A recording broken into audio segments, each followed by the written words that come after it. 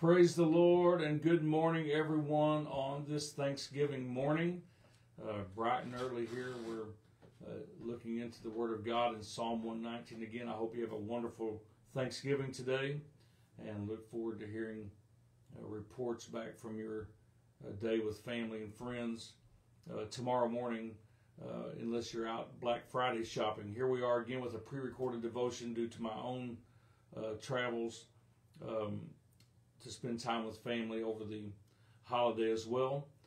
But I'm glad that we have this opportunity and this technology to be able to come together for this time of prayer at whatever time it works out for you during this busy day. Imagine a person who responds to every question with the exact same answer. You might stop asking them questions and just observe and learn just as much or more from watching their lives. The author of Psalm 119 responds to every challenge with the same answer. His answer is simple: live according to God's Word. Today we're going to read the next three sections of this psalm, verses 25 through 48. I want you to put yourself in the author's shoes and try to imagine what they are facing in life. Each of these 8-verse sections hold a different life situation. Let me read it to you. My soul cleaveth unto the dust. Quicken thou me according to thy word. I have declared my ways, and thou heardest me. Teach me thy statutes. Make me to understand the way of thy precepts. So shall I talk of thy wondrous works. My soul melteth for heaviness. Strengthen thou me according unto thy word. Remove from me the way of lying, and grant me thy law graciously. I have chosen the way of truth. Thy judgments have I laid before me. I have stuck unto thy testimonies. O Lord, put me not to shame. I will run the way of thy commandments when thou shalt enlarge my heart. Teach me, O Lord, the way of thy statutes, and I shall keep it unto the end. Give me understanding, and I shall keep thy law. Yea, I shall observe it with my whole heart. Make me to go in the path of thy commandments, for therein do I delight. Incline my heart unto thy testimonies, and not to covetousness. Turn away mine eyes from beholding vanity, and quicken thou me in the way. Establish thy word unto thy servant who is devoted to thy fear. Turn away my reproach which I fear, for thy judgments are good. Behold, I have longed after thy precepts. Quicken me in thy righteousness. Let thy mercies come also unto me, O Lord, even thy salvation according to thy word.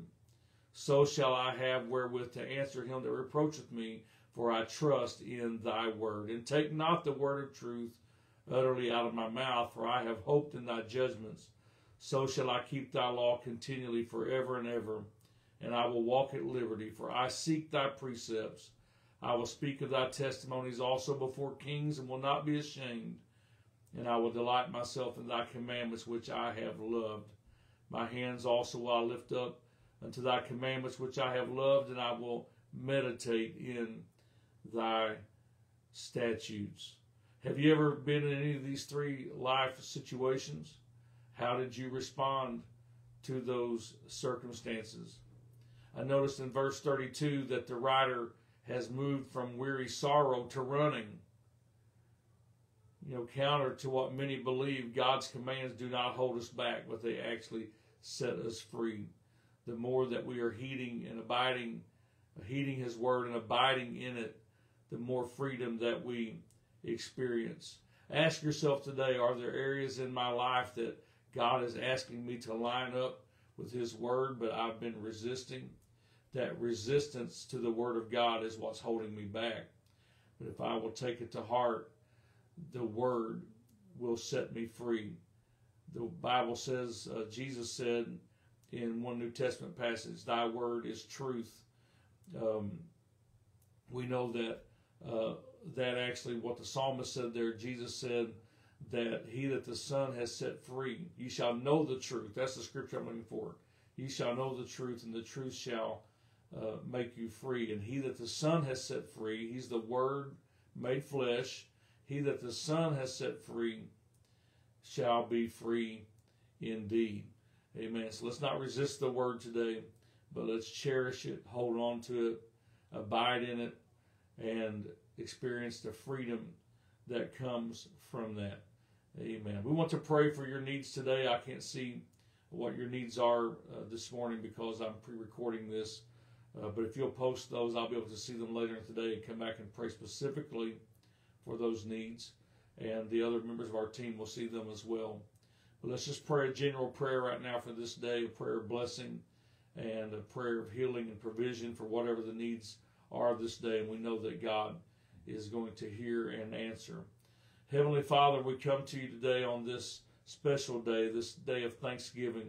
We know that every day should be that kind of day for us, that we would enter into your very gates with thanksgiving and into your courts with praise. But on this day where we have set aside a special time of reflection, I pray that each person today would benefit greatly, Lord, from that reflection, that they would allow their minds to go back and reflect and dwell upon your blessings.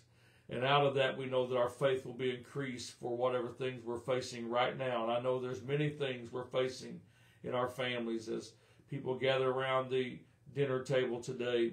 It will not be without issues and without tensions, without things that need to be resolved, even in our close relationships. But we know, God, that if we will heed your word, if we will ingest your word daily, if we will abide in your word, then you will abide in us, and we can ask what we will, and it shall be done. Thank you for the freedom that comes from your word, and thank you for the boldness that we have to declare it today.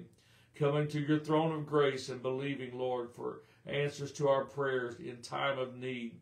I pray for every family today, God, that they would receive what they need from you, strength and comfort and help. Those who have lost someone close to them recently and find themselves heavy-hearted during this holiday time, we just pray, God, that you would strengthen and comfort them and lift them up today.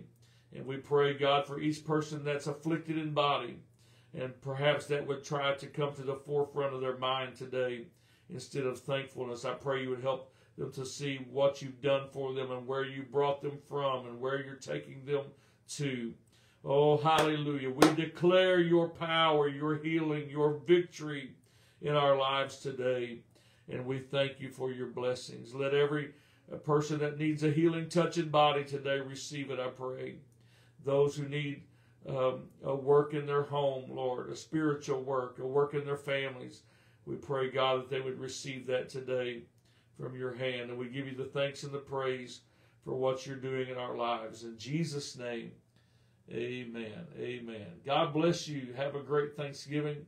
I'll see you tomorrow morning right here at 7:30 a.m. on Facebook for this final pre-recorded devotion before we return to our live prayer and devotions on Monday morning. God bless you in Jesus' name. I'll see you tomorrow morning.